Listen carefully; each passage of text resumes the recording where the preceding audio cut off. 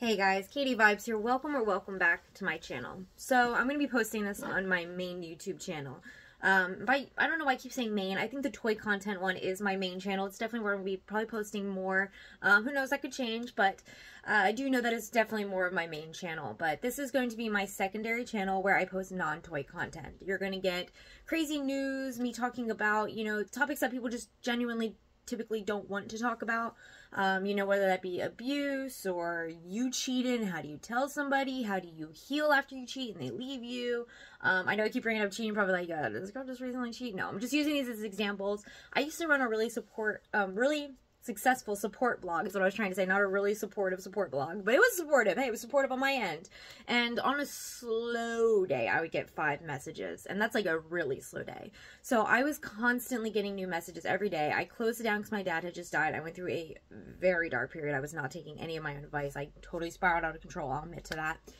And, yeah, I love doing it. And I told people constantly, I'm not a doctor, I'm not a therapist, I haven't gone to school, I'm no professional. I am giving you advice as if you were my friend and you came up to me and asked this question in person. And people told me all the time, they really appreciated that. They're like, this is what I needed. Like, I have so many friends I've told this to, and all of them give me the really generic answer, and I know it's not the answer that I need, but I needed to actually hear it. Or, everyone's giving the same advice and it wasn't working, and, their advice would be like, oh, just let it go, just let it go. And it's like, well, it's not just that easy as just letting it go, right? So anyways, yeah, I really prided myself on that support blog, and I really loved it, and I want to start doing that again. I started getting back into Tumblr because that's actually where I had the support blog, so I might start doing it there again since it's a free platform where people can access it easily. They can create an account. They don't have to set anything up. They can literally just put in a username. Don't even have to set up their account and can just, send a message if they need to, kind of thing. So I'll probably be doing that, and I will be posting those videos here on this account. I would tend to do these kind of videos where I was talking, and that would be my reply to their question. But anyways, yeah, so you're going to get content like this. You're going to get content about the news, which is what this one's about. You're going to get things, me reviewing things. I made a huge list of restaurants I want to try out, places I want to try out, museums, like really cool events here in Arizona. I just want to start trying different things and doing different things and letting you guys know how it goes and showing you from the inside what it looks like and all that kind of good stuff. So you can expect a lot of stuff from me in the upcoming weeks, and I'm very, very excited for that. So yeah. This unfortunately is not a happy video. This is actually something really tragic that happened that really makes my blood boil for multiple reasons. I'll get more into my own opinion towards the end of this. Right now I just want to give you the facts, or the facts as they are being presented online at this current moment. So this is something that is definitely still ongoing. It's definitely something that happened recently. I think the last big event, if you will, happened on just November 9th, which it's November 13th, so just a few days ago. This is about Daniel Williams. He was a 22-year-old inmate in Alabama at the Staton Correctional Facility. And he was, as quoted by the news outlet I got this from, tied up, beaten, and rented out just 14 days before being released. He is a father of 2 young children. He was about to be released. He was about to be able to be a father. He was able to fix his mistakes and move on and grow up. 22 years old. Making mistakes, yeah, but we all made mistakes when we were younger, and he had the opportunity to fix those mistakes, but he wasn't given that opportunity. Because 2 weeks before he got to go home to see his family, he was beaten and tortured, and he died. He was killed. He was found on October 22nd. He was found unresponsive, and he was sent to the hospital. Now, again, this was October 22nd. Keep that date in your mind, and, well, I'll tell you why.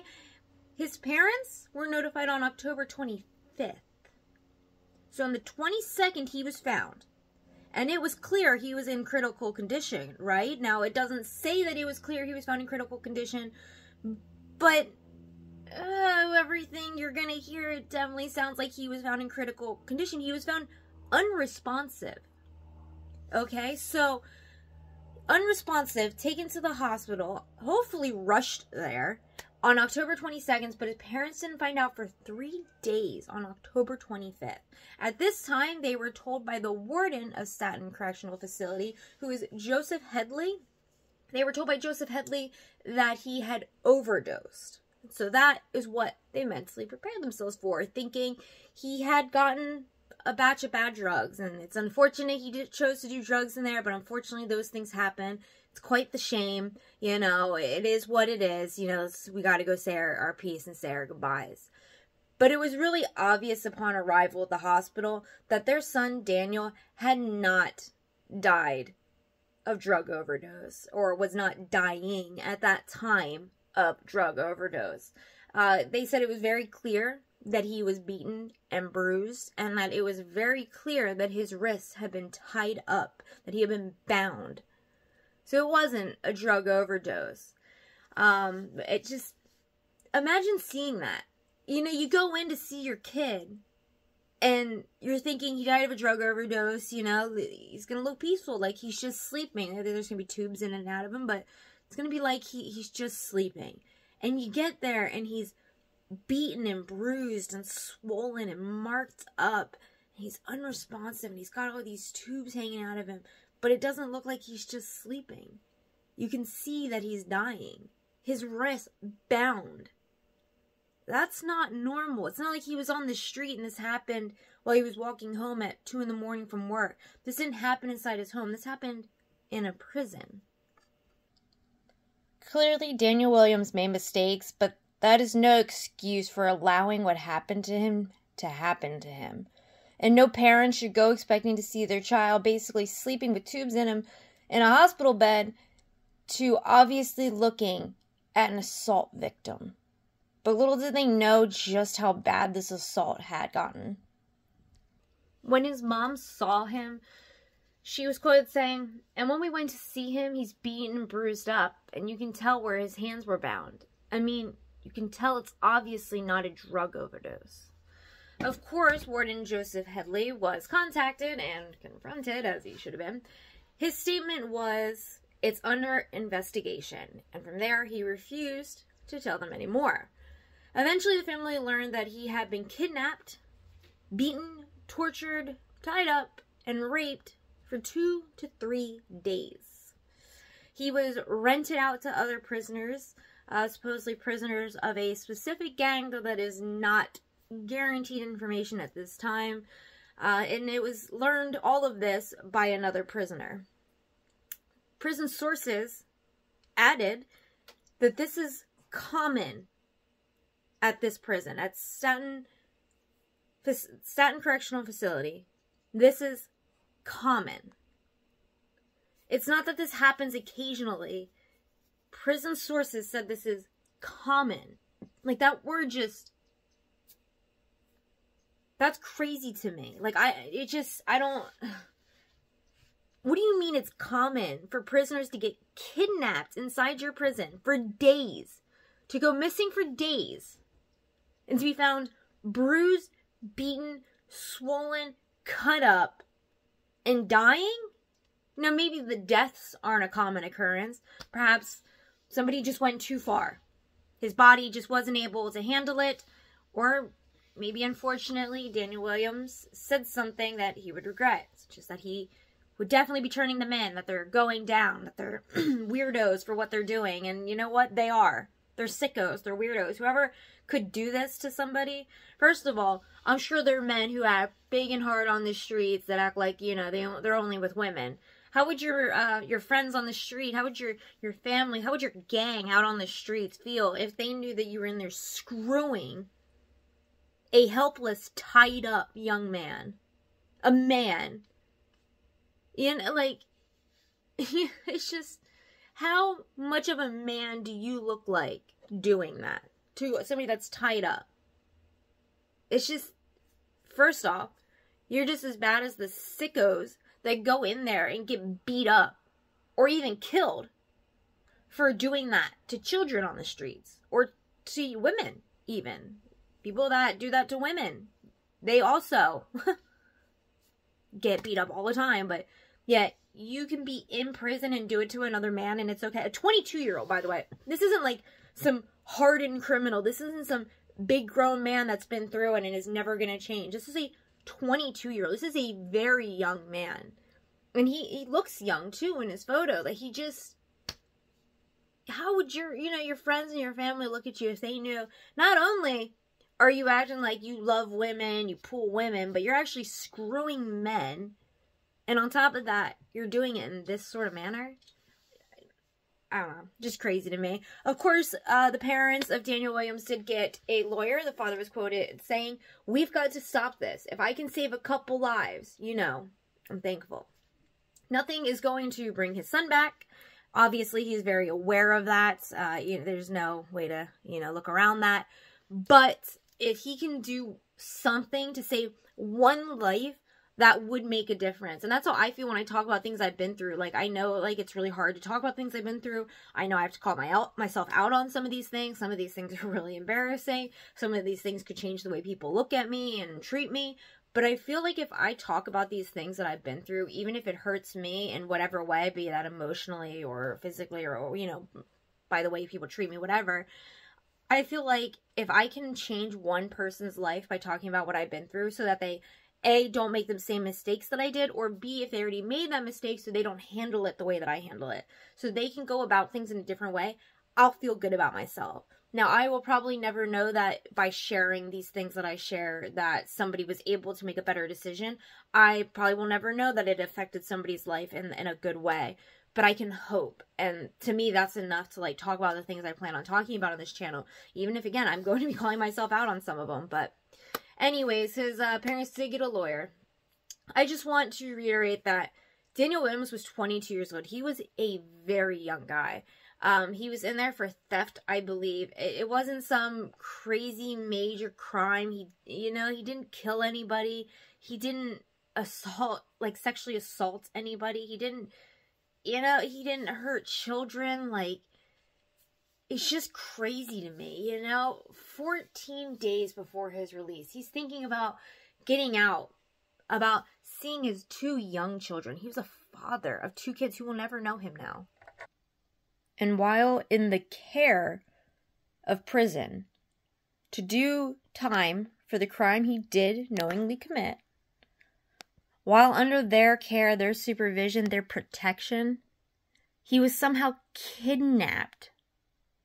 He was tied up, held hostage, tortured, beaten, bruised and bloody, and raped multiple times as he was rented out to other inmates. On October 22nd, he was found unresponsive at the Staton facility. On October 25th, 3 days later, his parents were alerted and went to go see him. And that was when they found it was not an overdose, as they had been lied to, or perhaps just misinformed by Warden Joseph Headley. On November 5th, his parents made the call to remove him from life support. He died 4 days later on November 9th. He will never watch his babies grow, and his babies will never get to know him. Of course, Warden Joseph Headley was not available for comment. What a surprise. It is unclear if any inmates have been charged at this time or what the prison is doing internally, if anything at all. That's my own comment. It's obvious that the Staton Correctional Facility needs serious reform. Not only did their warden blatantly lie, but it took days to alert a family that their child had been found dying. Like, and that he was dying in the hospital. There's no way you didn't know their information. It just doesn't, look, I'm speculating at this current point, okay? These are not going to be facts. This is me speculating. These are my opinions. It's just me blabbermouthing what I feel and think at this moment. I just personally wonder, did Joseph Headley, the warden, did he blatantly lie so that he would have time to hide evidence?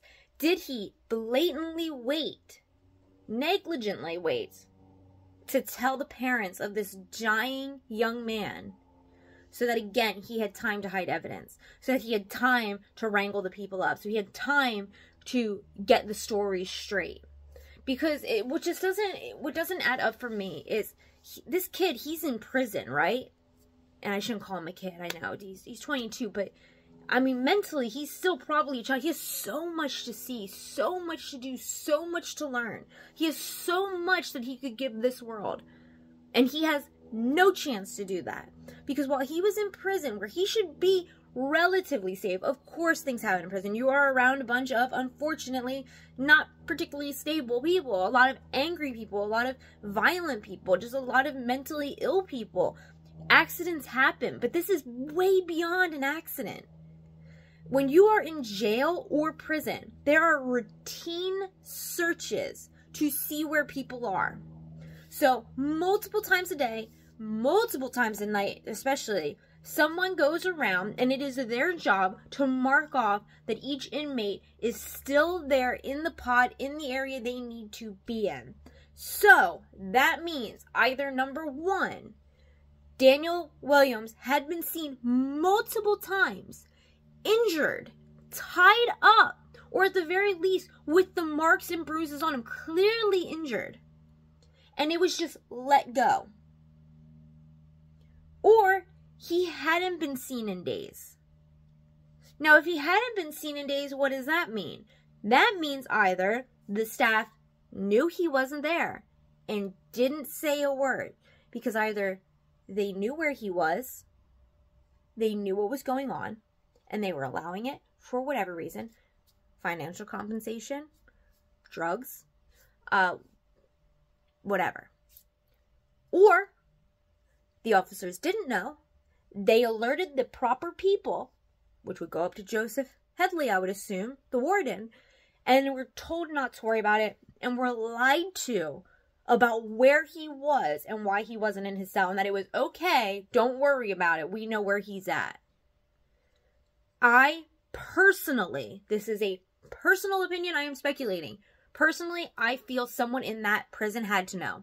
And I don't mean other inmates. Obviously, inmates knew because they were part of it. I'm talking staff. I cannot comprehend with how a prison or a jail works that no staff member would know what was going on. For this to be able to happen over the course of days. For this inmate to be missing for days. For him to not be head counted for days. Multiple times. Multiple times. It's not like they do one count per day. They do several in the night alone. Let alone during the day. And mind you, when they do these head counts, they're supposed to put a light in and make sure they can see you. So if he had marks and bruises on his face, let's say he had the blanket up to his chin. First off, most prisons, you're not allowed to do that for safety reasons. So nobody told him to pull it down to see what was going on and noticing that was suspicious against protocol. So that means that officer failed right there by not checking on him. Or they saw the marks on him but did nothing about it. Now let's say he was injured and Daniel Williams was too scared to speak because perhaps the person in his cell or in the cell next to him were the people involved in doing this to him. Then yes, of course it is possible that he was scared. And that's a shame because when a person walked by, he could have easily said something. But I feel like if he was in his cell at night, if somehow they managed to put him back, get him all cleaned up, and were comfortable he wouldn't say anything, why? Why were they so comfortable he wouldn't say anything? It makes me think, again, that staff had to know what was going on. And perhaps Daniel Williams witnessed staff come in. Perhaps staff are part of who did what they did to him. And again, I am speculating. I have no proof that the warden is involved. I have no proof that any of the staff members or that the correctional officers, COs, I have no proof that any of them are involved. I do not. I'm just thinking out loud because it just doesn't make sense to me. My head is reeling with how this could possibly happen, how somebody could go missing in jail for days. And this is somebody who's already been there for a while. His face is known. Those correction officers, they're good at their job at remembering people. It's the same if you go to a hospital. People start memorizing your face. If you go to a detox or a rehab, people memorize your face. And it takes just a couple days to do it because they have to see you so many times because they have to do their checks so many times. So they see you so many times. There's just no way he went missing for a few days and just it went under the radar for days on end. It just doesn't make sense. And for a prison source or sources, it was plural, to say that this is a common occurrence at this prison, it just, if it's a common occurrence, I just don't see how staff couldn't be a part of it.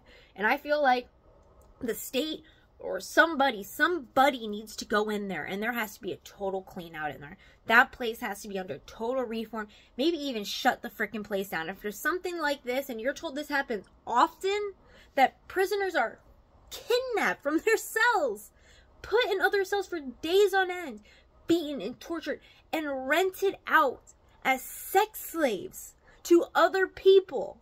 For that to be common, like, I am, like, so infuriated. I'm sure it looks obvious that I'm angry, but I am so angry by that this is possible. Look at other countries. Their prisons aren't like this. In our prisons, we are here to throw you in and then throw you back out and see you again later, because we probably will, because our relapse rate is so freaking high. But that's because other countries, they're doing it right, and it proves they're doing it right. There's no reason for us to not do what they're doing, like places in the Netherlands or in Germany, like all these other countries in Europe, the UK.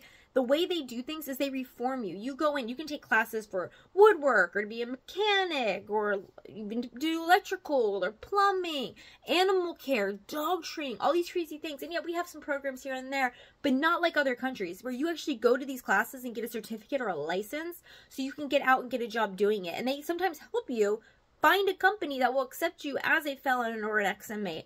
They have counseling. They have drug courses. They have private therapy. They have psychiatrists. They get you on proper medication, not the cheap crap that's like the throwaways that you don't usually use on people unless they're inmates like we do here in America. Also, they eat very healthy. They have them cooking real food. They have access usually, or some of them have access to their own kitchen in their pod. So they don't have to just only eat the 2 or 3 meals you get given. They can eat stuff in between, like cups of noodles and stuff.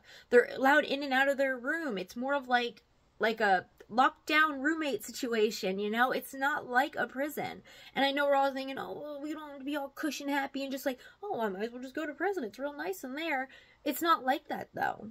They don't just throw anybody in there. So it's not like a homeless person can go do something and automatically they get to go there. No, they'll be like, dude, we can see that you're trying to get in here. We're going to put you in a mental ward instead. And that's not as cushy, you know what I mean? That's not where you want to go. So there's ways around it. And what's, I think, a big problem is a lot of our prisons are private. As in, you get to run it the way you want to. You get to create it the way you want to. You get to make money and profit off it. And I think that's crazy. Prisons need to be reformed here in America. And I don't know if it needs to be a state-by-state process, but somehow I think the whole private thing is bullshit. I don't think that it's ever going to work. I don't think that's okay. I think that needs to change 100%. But on top of that, we need to do something. People need to fight harder. We need to stop this BS from happening. This should be unheard of in prisons, or, you know, a once in a 10-year span sort of thing. We need to work on reform. We need to stop throwing people in there like they're trash and then dragging them back out like they're still trash to throw them back in there in a year or two. That needs to stop. It's just, I don't know.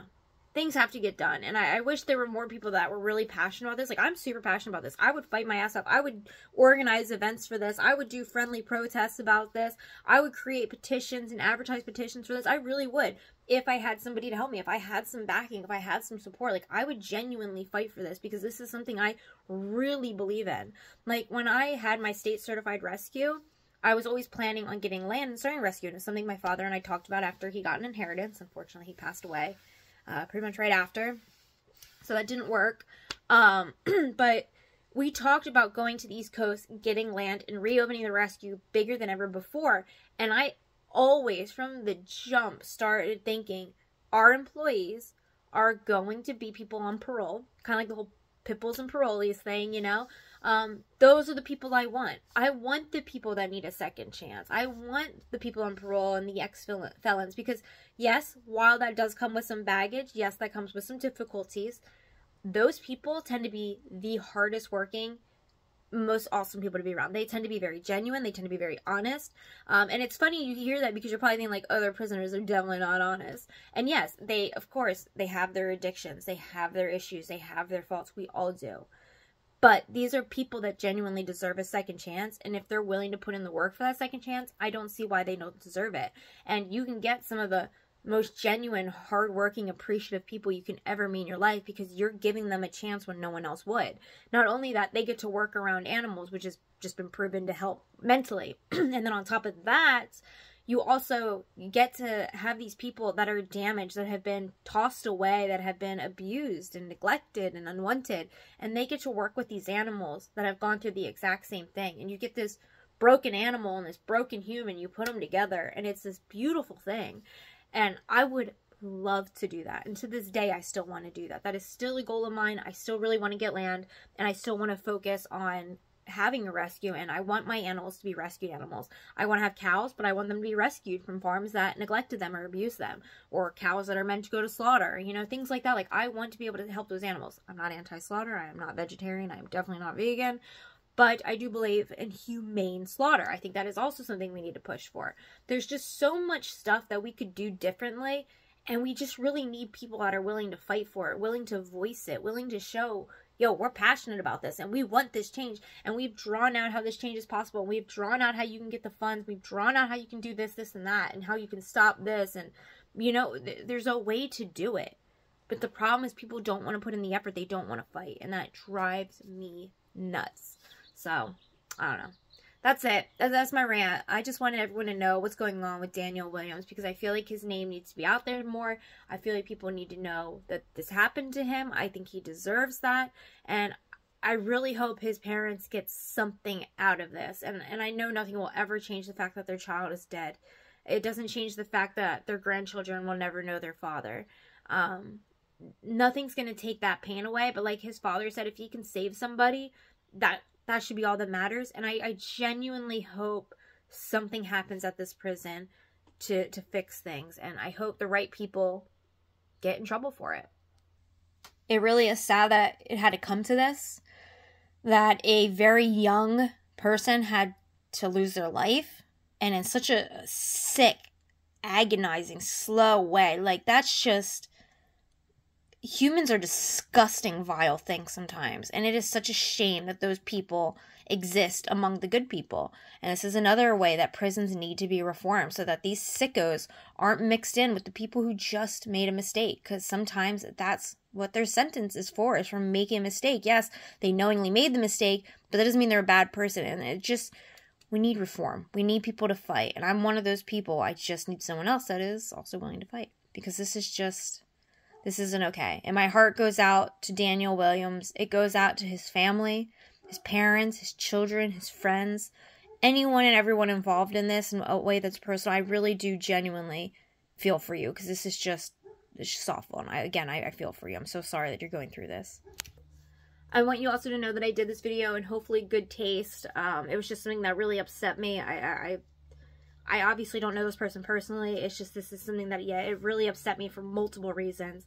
And so I don't, if the family or friends see this, I don't want them to think I did this in bad taste. I don't want you to, you know, think anything like that for it. I just really want you to know that there are people that see this and are genuinely outraged and genuinely upset and just are just praying and hoping for the best for you, and for the outcome of Daniel Williams, so that he didn't die in vain. Hopefully, you know, unfortunately, what happened to him has already happened, so hopefully some good can come of it. And that's it. I'm not going to do a big outro. I'm just going to say, of course, to please like, please leave a comment, a positive comment, please. And please subscribe if you're interested in these type of videos, or if you're interested in me reviewing different things. I've got a lot of content coming out very soon. So please take a look, and please follow this new channel. If you're interested in my toy content, you can check that out on my other channel. It is, of course, linked in the description below. I don't know why I pointed that direction. So please make sure you subscribe. It helps me out so much. I really want to start growing this channel, and hopefully that's a possibility. Alright guys, thank you so much for watching, and as always, have a great day. Goodbye.